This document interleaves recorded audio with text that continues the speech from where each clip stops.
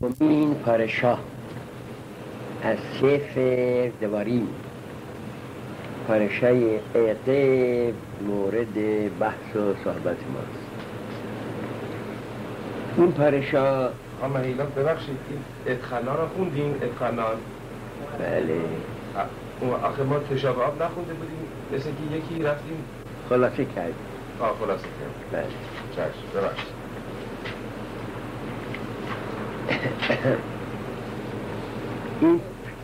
این پارشا با کلمه بهایا شروع میشه.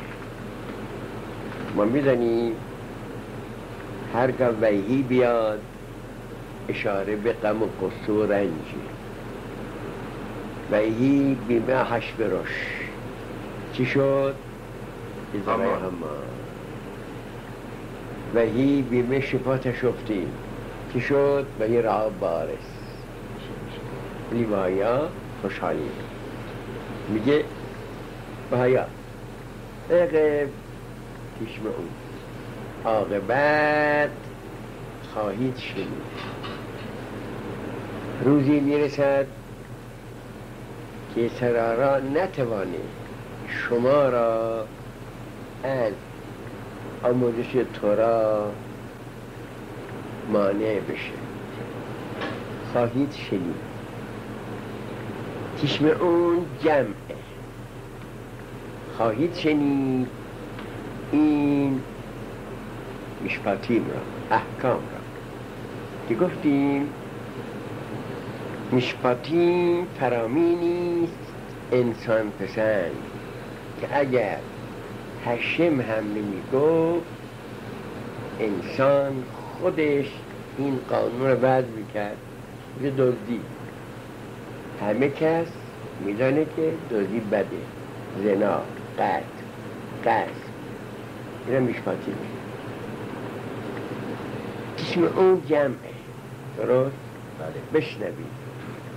بعد اشمرتم نگاه بدارید و اسیتم اتان.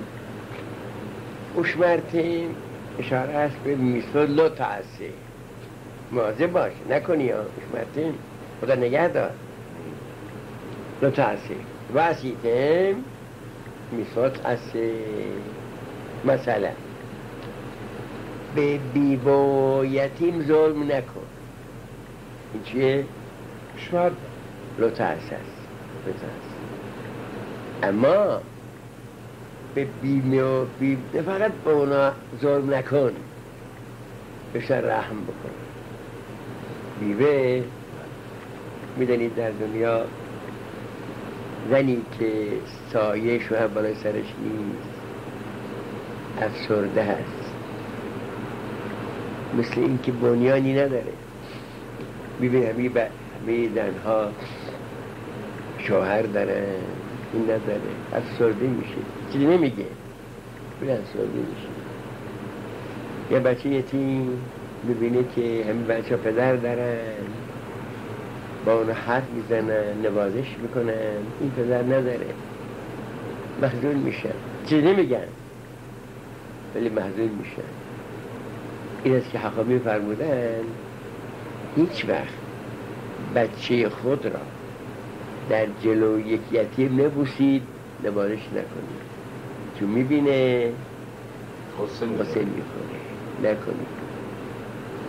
و اشمرتم لو تعسس و عصیتم عسس. و به شمر هشم لخا اتبرید و تحسد اتم اشمرتم. شما نگاه بدارید. اشمرتم هشم هم نگاه خواهد داشت. هشم خالقت برای تو. اونجا گفت شما، میگه تو. چه میگه تو؟ عهد و احسانی را که قسم خورده است برای پدران تو. اول جمع گفت، درست؟ بعد مفرد گفت. چرا؟ میگه اگر میخواهی تو را بخوانی تنها نخوان. اگر میخواهی به میشپاتیم پی ببری تنها ننشین، یاد بگیر در جمع باشی، به حبرا باشی. برای اینکه آدم خودش تنها اشتباه میکنه و نمیفهمه، ولی موقعی که معلم بود و در حضور چندین شاگرد مطلب مطرح شد، اولا آدم خوب میفهمه و ثانیا حتی یک سوالی میکنن، ایرادی میگیرن، مطلب کاملا مفهوم میشه. این شمرتم وسیتم جمعه تنها نه. وقت هشم برای هر یک از شما پیمان را نگه میداره، انسان را نگه میداره که قسم خورده برای پدرانت، کی؟ ابراهام و اسحاق و یعقوب. خب هشم چه خواهد کرد؟ راهب خواه تو را دوست خواهد داشت. خوشا به حال کسی که هشم او را دوست داشته باشی. مثل کی؟ ابراهام. هشم میگفت ابراهام دوست منه، ابراهام و حبیب. ابراهام دوست منه، پس من هم دوست ابراهام هستم. خب وقتی دوست اون هست متقابل هست. همین جهت عرب ها میگن چی ابراهام را؟ خلیل الله. منی خلیل چیه؟ دوست. دوست هشم. خلیل دوست هشم.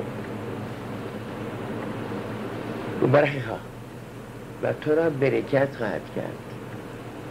آدم کار میکنه، کسبی داره، شغلی داره، ممکنه خیلی زحمت بکشه، خیلی فکر داشته باشه، نقشه ها بکشه، اما نه فقط پیشرفت نکنه، درارم بیاره.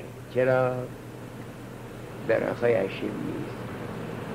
کسب کار موقعی پیشرفت بگه رونق داره که هشم براخا بده. به همین جهت کی پولدار میشه؟ کارمند یا کاسب؟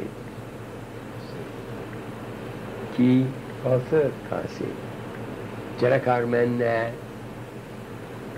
بگی کارمند چشمش به کیه؟ به کارفرما. اون بهش پول بده. منتظر چیه؟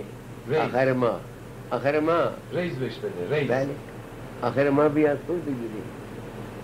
به علاوه همه کس میدانه این چقدر میگیره. خودمان با سرطورا بودیم، حقوق داشتیم. حقوق از امریکا میرفت به ژنو. خوبه؟ یه بار حساب شده فلانکه چقدر بگیره. از ژنو میامد به جوینت تهران. پس هم ژنو میدانستن چقدره، هم جوینت تهران. خب از جوینت تهران میداد به من یا به آقای آشوری که من میدانستم چقدر آمده. بعد یوسف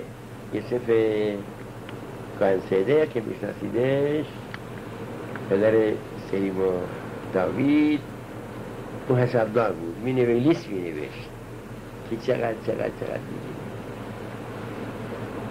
لیست که میامد اسما نوشته با مبلغ.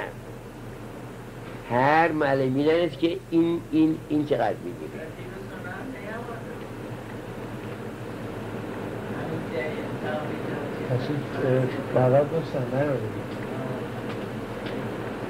حالا جالب اینجاست، باشی افرا میشناسیدش؟ نمیشناسید. باشی افرا ایشون هستن پدرزن دکتر دوستان. نمیشناسید دکتر دوستان؟ نه. این در شیراز که ما بودیم حسابدار بود. لیست که می نوشت مال معلمین را جلو هر اسمی مبلغ می نوشت، اما مبلغ من اسم من نمی نوشت چقدر من می گیره، برای که من از همه بیشتر می گرفتم. پس فقط کی به اسم من چقدر می گیرن؟ باشی افراد، بقیه می دانستن. همه که امضا می کردن اون وقت مبلغ می نوشت من امضا می کردم که چی؟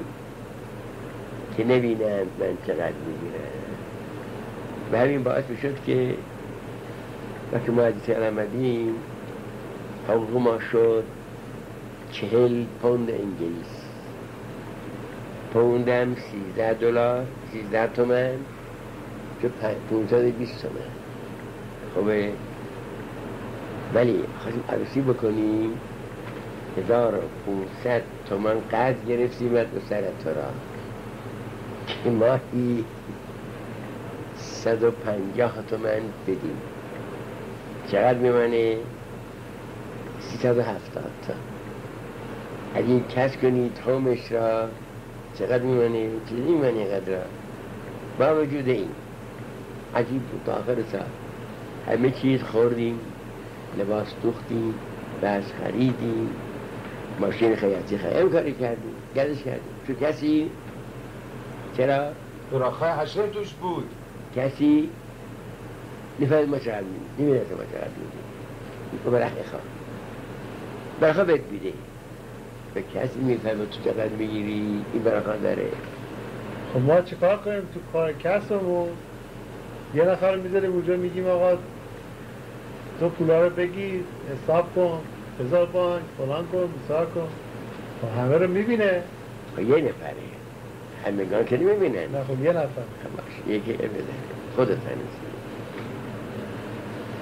مهر بخواه تو را زیاد خواهد کرد که نه فقط در مالت برخواه هست، در اولادت هم برخواه هست. امروز با قدیم فرق داره. قدیم بهداشت نبود، میدونی بهداری نبود، بیماریان فراوان بودن. از هر 10 تا بچه دنیا می آمد 4 تا 5 تا 6 تا می موند. برای مادر من منحم ماشیه خداداد سیان 5 تا پسرش مردن. یه تا 2 ساله 2 ساله میشد دست یعنی پهلو یا دیفته چی دیگه میمون. همش فقط 3 تا مار 3 تا پسر از 8 پسر 3 تا مار. چرا؟ براخا نبود، براخا در اولاد نبود. چون براخا نبود زیادی میشده. حالا که بهداشت هست، بهداری هست، براخا هست، اما از اون طرف بچه نمیارن. این همین چند تا میاره؟ 1 2 تا. اگر یه نفر جنایت بکنه 3 تا میاره. این دیگه همه سرکوفتش میکنه.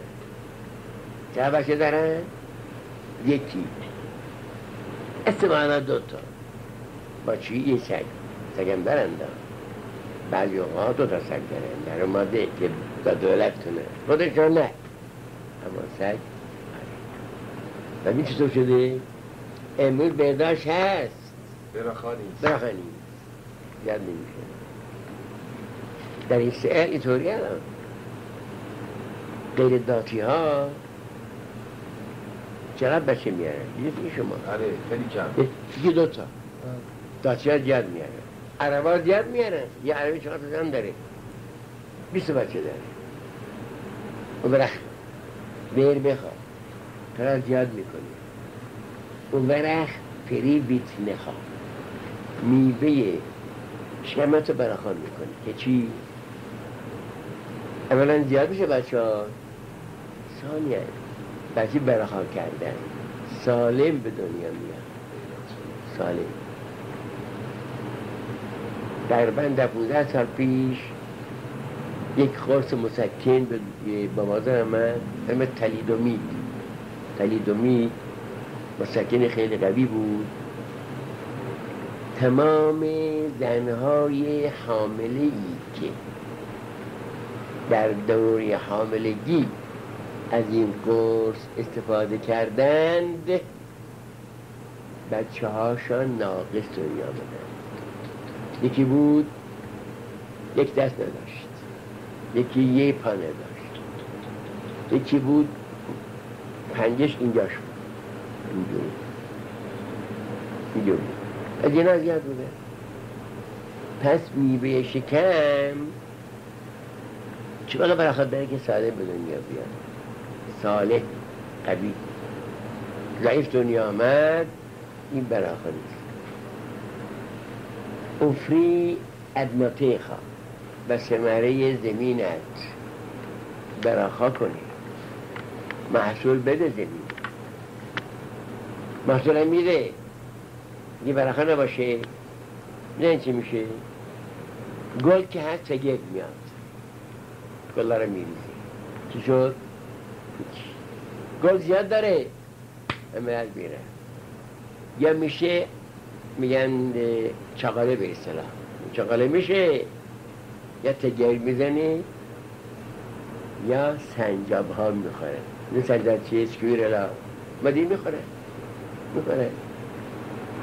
یه ترهای ما تو خیابان ترزنه اینجا ها یه درخت گردوی هست، خیلی گردو میده اما ایش وقت گردو ها ما نمیرسه. سنجاب میان میخواین گردو ها، بادام میخوره نمیذاره. پس ثمره درختت زمینت باید براخواه داشته باشه، تگرد نزنه، سرما نزنه. در شیراز یک سال بی نهایت یخبندان شد، سرد شد.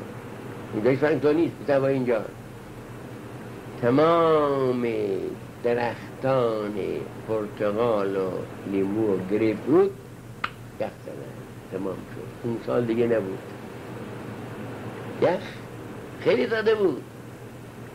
پس میوه زمینت باید براخواه داشته باشه. براخواه دگان خواه دلعت گندم و جو، اینها هم زیاد بیاد هم پر باشه. بعضی اوقات گندم میاد باد سام میزنه، باد گرم میزنه، پوک میشه، پوک یا زرد میشه یا سیاه میشه، فایده نداره. به چیروش خواه انگورت. انگور میدانید که یکی از عالی ترین محصولات هشمه. انگور خود قوره مصرف داره خیلی. دردی روماتیسم بدونید روماتیسم دردشیه، روماتیسم قورت، روماتیسم داره قور میکنه. قوره مصرف داره، آب قوره مصرف داره. انگورش، مویزش، شانیش، کشمشش، گریپ جوسش، یعینش، سرکش، همه چیز اینا انگور حاصل داره. پس هشیمت براخواه بده به انگور، پر بشه، شیرین بشه، پر آب بشه. به این طریق خواه و روغنت. روغن کدام روغن اشاره میکنه؟ روغن زیتون. چون روغن زیتون در دنیا بهتر روغن هست. این روغن هر روغنی کلسترول داره، میدونید کلسترول داره، عدد بکنه.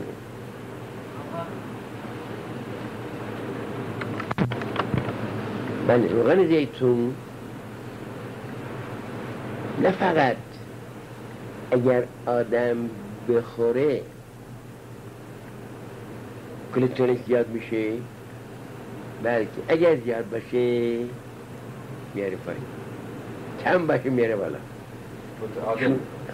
متعادل میکنه. آخه بدن ببینید در خون انسان آب لازمه، نمک لازمه، قند لازمه، کلسترول لازمه، اینم لازمه، اما چقدر لازمه؟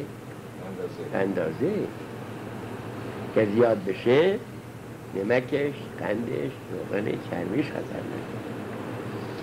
روغن زیتون این خاصیت داره، نه فقط این ماده قصه زیاد نمی کنه، زیاد باشه میاره پایین، کم باشه میاره بالا. یکی از میوه های منتخب رسیسل چیه؟ زیتونه. زیتون عالی ترین روغنی که باش چی روشن میکنن؟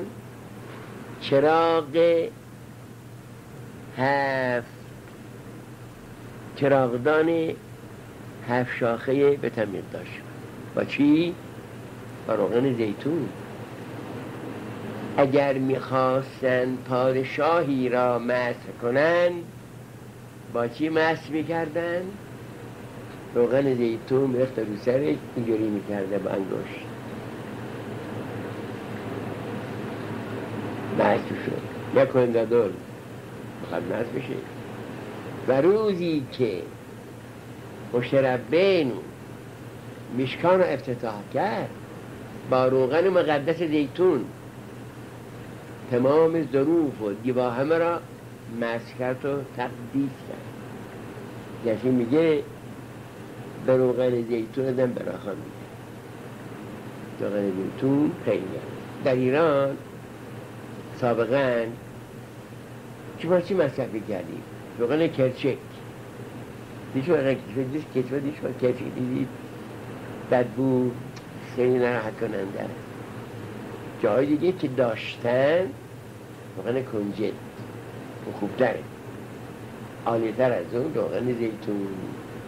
روغن سم هستن، آفتابگردان مال چی؟ ذرت هم هست، ذرت هست، آفتابگردان هست، کنجد هست، همه چیز هست. ولی عالی ترین روغن یساره، روغن زیتون. شگر علی فیخا زاده گاوهایت. گاو چقدر برای بشر لازمه. بهترین خوراک برای انسان شیره. به این شیر اکی به دست میاد گاو. باید گوسفند هم خوب هست اما خیلی چربه، میدونی مال باز خیلی چربه، مال گاو خوبه. الان در این مملکت امریکا در روز چند میلیون تن شیر مصرف میشه، میدونی؟ از کجا میاد؟ از گاوهایی که تربیت میکنه. اما یه بیماری هست به نام بیماری دهان و سم. شنیدید شاید؟ زخم میاد تو دهانش، خوراکی میتونه بخوره، میمیره از گرسنگی. سمش زخم میشه، نمیتونه راه بره، میمیره.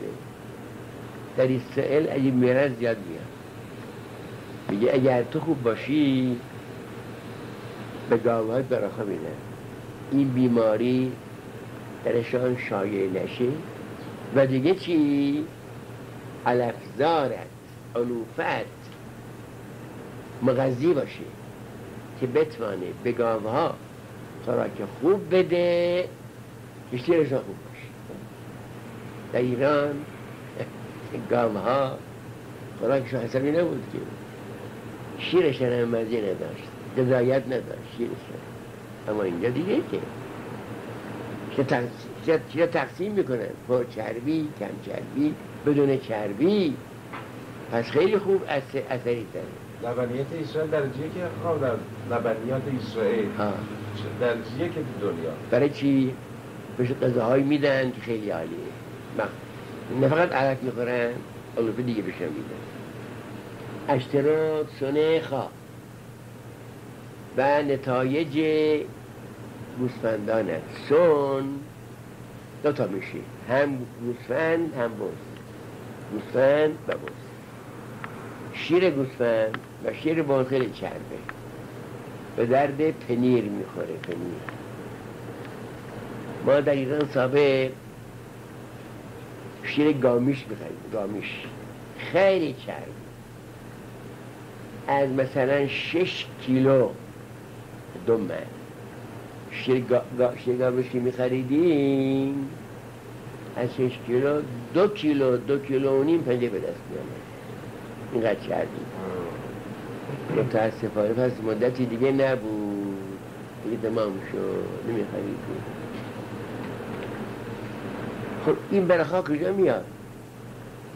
نه در امریکا، نه، الها آدم ها روی آن زمینی که قسم خورده است برای پدرانت که بدهد به تو، نری در خشل آرس، نری در گالوت، در زمین خودت باشی که پدرانت به اون قسم داده شده. بریم به ازرا قشیم اسرائیل. انشالله. بروخ که یه میکل هامین، متبارک باشی تو از تمام قوم ها. یعنی زیادتر باشی، من کافی نیست آدم زیاد باشه، بچه ها سالم و قوی، نه فقط باز و قوی باشه، سالم باشه ها، اینم سالم باشه، مغز، شعور، باهوش، با استعداد. بچه های اسرائیل با استعداد هستن خیلی. ما خانه که نشسته بودیم همسایه داشتیم، بچه داشت 3 سالش بود، این به خیلی باهوش بود، اسمش هم داوید بود. من دوست داشتم یه وقت خانیمه بهش یاد میدادن، شیرینی میدادن، چیز میدادن، میفهمی؟ میگفت که اتا شتاف شدی، تو شریک منی ها، تو شریک منی ها، بیا بهت میدن.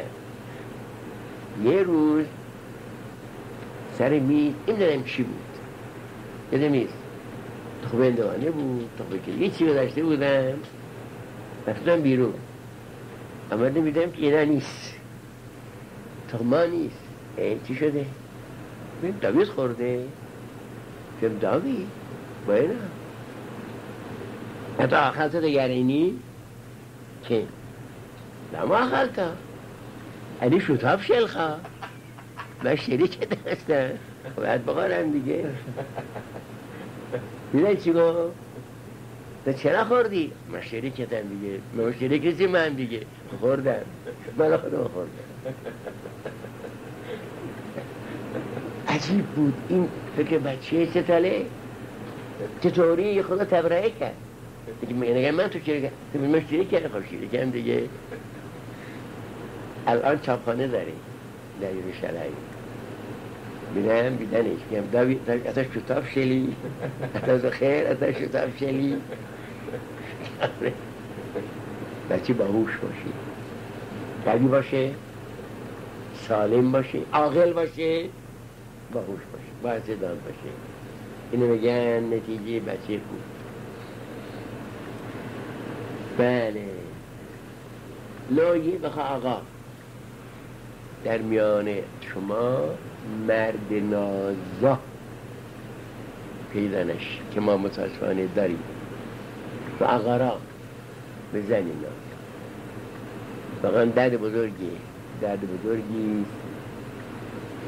که برای مرد که برای زن میبینید که همه بچه دارن، میلا میکنن، میارن، میبرن، نوازش کنن، نداره، خیلی سخت.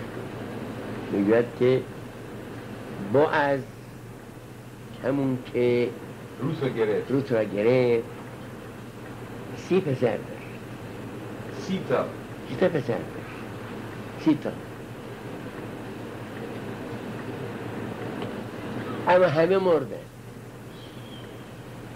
همه بی اولاد مردن. چرا مردن؟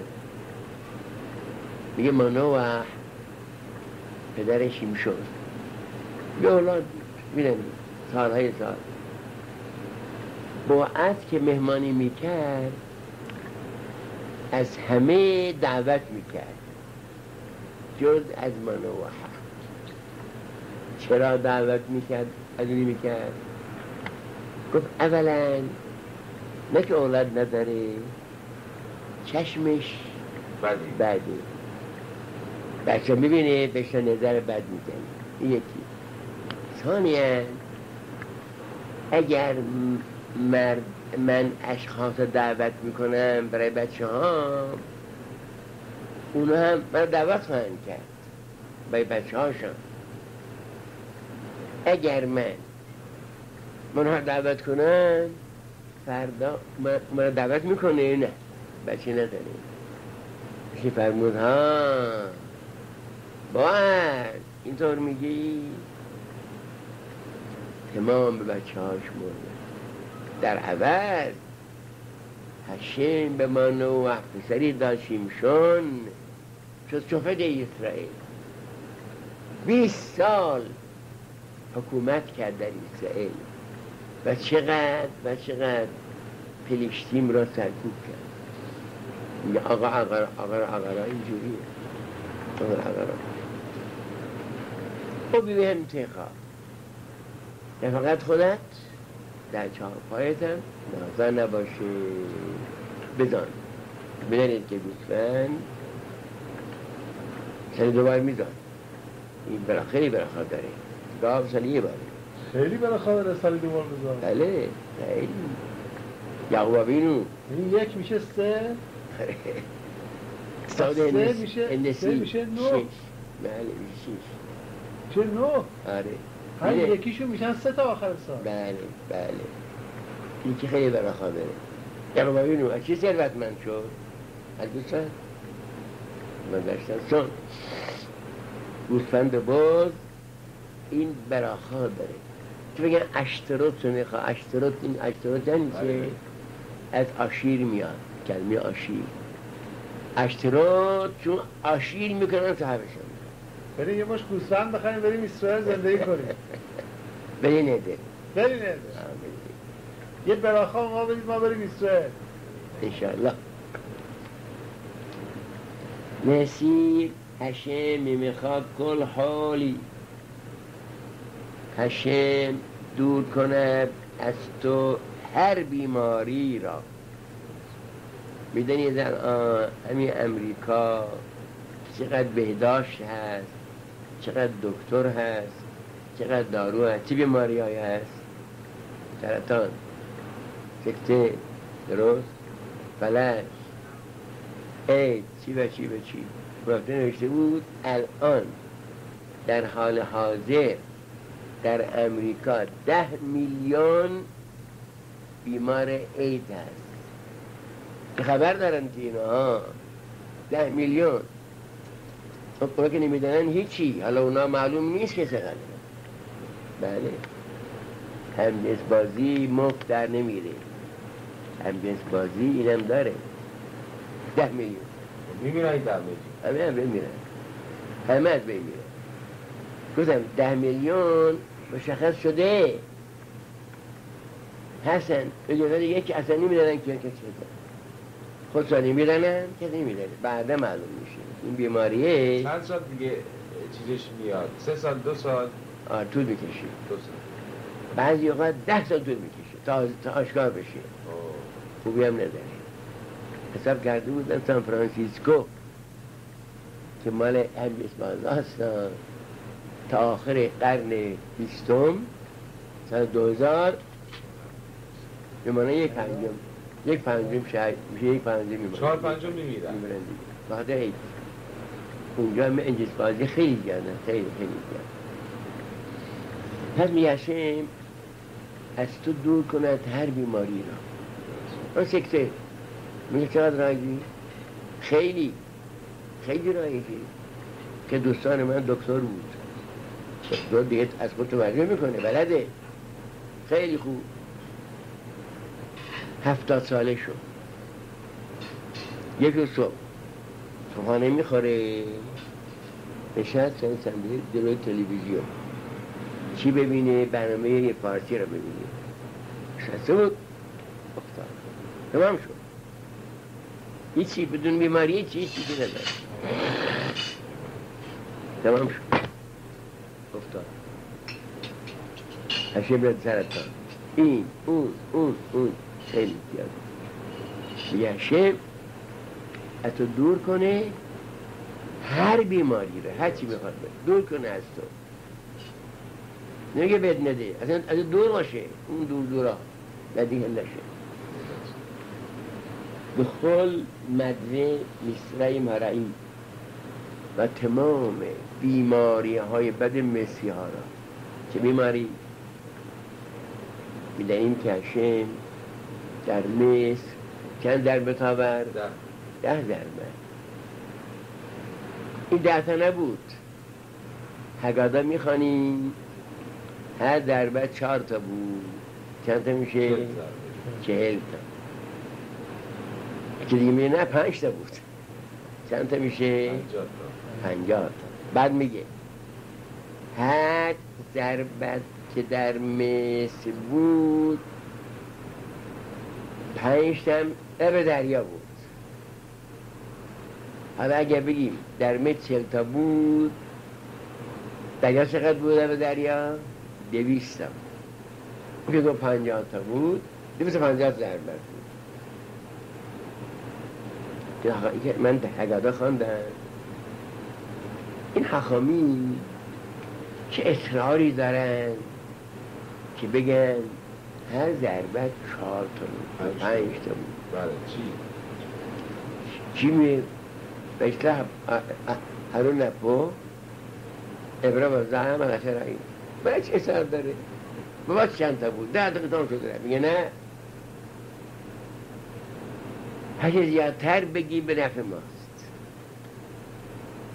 هشم گفته که بیماری های مثل از تو دور میکنه درست اگر فقط بگیم 10 تا بوده چند تا دور میکنه؟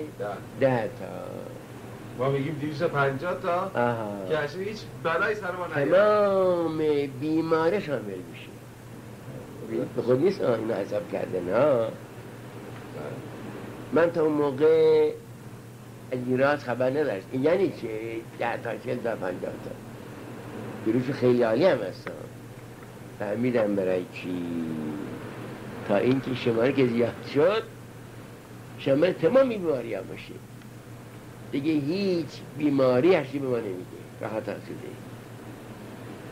چرا اسم کتابه میگذارن هگادا یعنی داستان بیجد طالبین خوابه محو بیجد طالبین خبر بده بچه برش بگو اوضاع مصر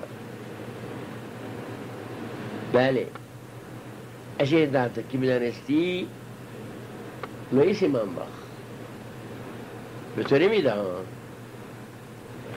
سوال پیش میاد این همه دکتر چه کار کنن دکتر بگر روزه نمیخواد برن سراغ دشمن همون این دکتر روزه نمیخواد میخواد دیگه اگه تو مردشی اینا چیکار کنن چی بخورن برن میگه نفر اون دارن بخورشون ای خواه این مایه برای کی میره دشمن همه دکتر چی بخورن از مال دشمن هم بخورن چه خوبی میگه دکتر ده دکتر چی کنه آقا هشم این همه برخواب ما میدن فرمودن این بالا ایتیف تیشیم اوه روشباتی معله بله چی؟ چیکار باید بکنیم چیکار بکنیم تا را بخوانیم یاد کنیم انجام بدیم اول کنیسا باروخش اول سب کنیم از خواب اما بیدار شدید مدنی خواندید بله باروخش اصولا گرفتید برخواد گفتید اشیر اثر خواندید آمدید کنیسا خب ببینید پیاده که نیامدید با ماشین آمدید سب کنید رفتید بالا از ماشین یه میزفا دربستی یه میزفا روشن کردی یه میزفا همین هم میزفا سایت تا نره همین رو حساب بکنید بله او حساب بکنه شما دارید چیز اگادایه رو میکنید بله 250 کردید هر وقت که گاز میدید یه میزفا آمدید تو کنیسا آمدید پایی یه میزفا دربستید یه میزفا اما با چی آمدید؟ با سیسی درست؟ یه میسواک. تفیلین چند تا میسواک؟ 8 تا. 8 تا میسواک. چرا؟ بله 8 تا میسواک. 8 بار. تفیلین 4 بار در قدشتی گفته شده. چهارم دشت مایسه میشه 8 تا. 8 میسواک. بحثا که شما چقدر میسواک کردی؟ ای خشم نداره. خب برگشتی باز هم میسواک تکرار میشه. رفته کار یا نه؟ بله. کار میسواک. هشم گفته چی؟ تقسیم الخا. باید کار بکنی. این کار میسواک. خب پول که میاری صداقه میدی؟ میسواک. بعد زنه بچه ها چیز میخری؟ خوراکی میخری؟ این هم میسواک. بسه میره مسیح تورایی شهریه میدی؟ این هستم.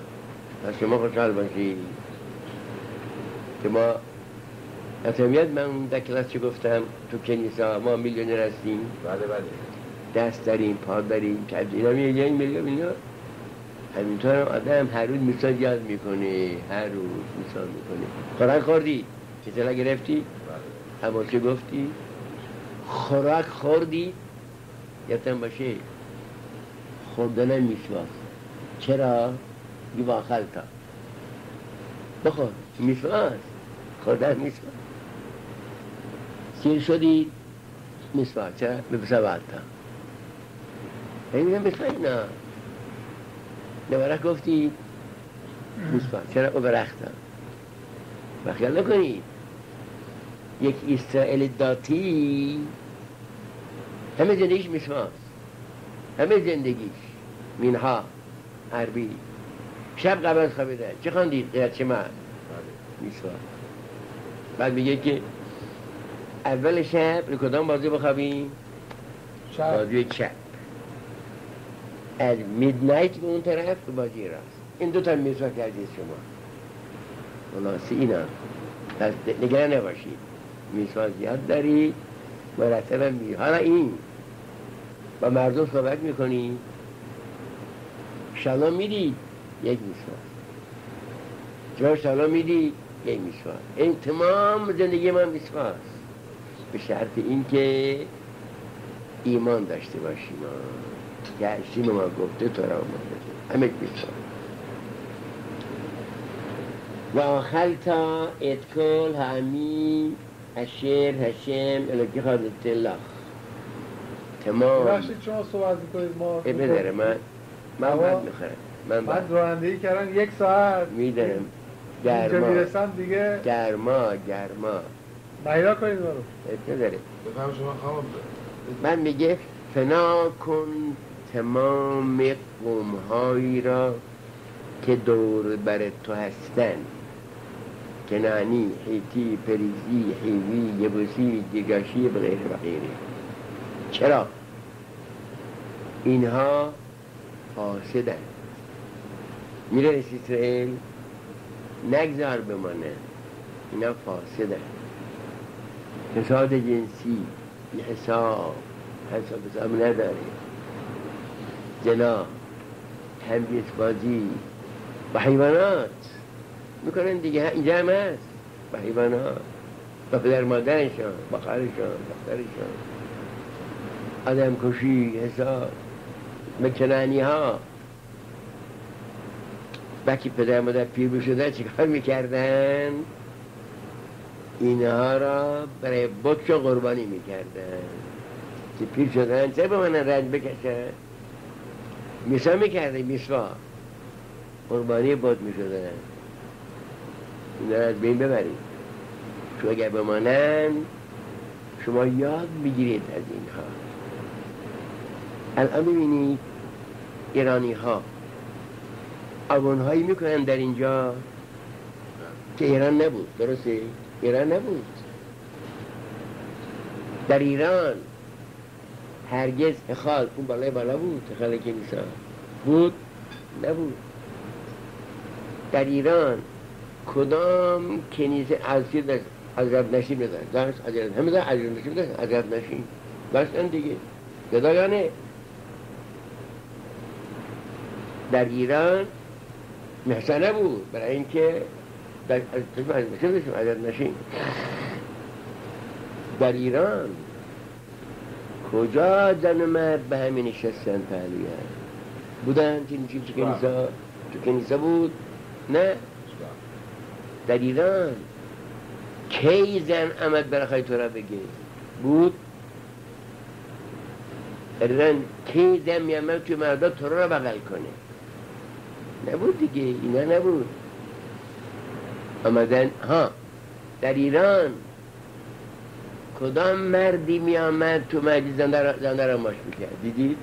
میکنن دیگه نبود اینجا آمدن یاد گرفتن میرن تمپل سینای بیت شالوم کجا بکنن ببینن زن و مرد پهلوی هم زن و مرد برای تورا دختر بچ میسوا میشه این چیکار میکنن پنجشنبه میاد کنیسا ربای برای دختر تفیلین میذاره تفیلین میبنده بله برای تورا میگه دختر که هیچی مادرش هم برای تورا میگه خواهرش هم میگه یکی میگه حالا خوبه که این تفیلین ما پاسوله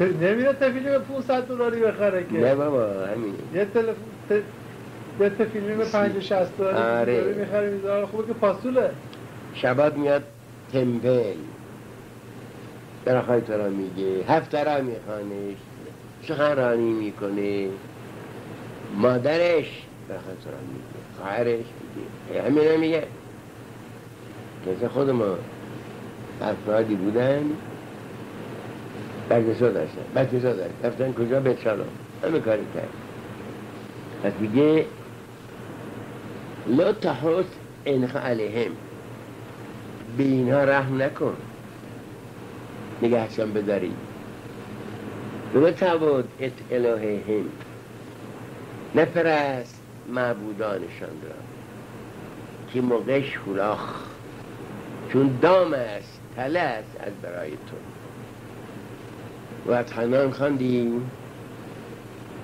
اگر شما از اشیم برگردید به گالوت میفتید و پرستش میکنید معبودان چوبی و سنگی را بعد شرح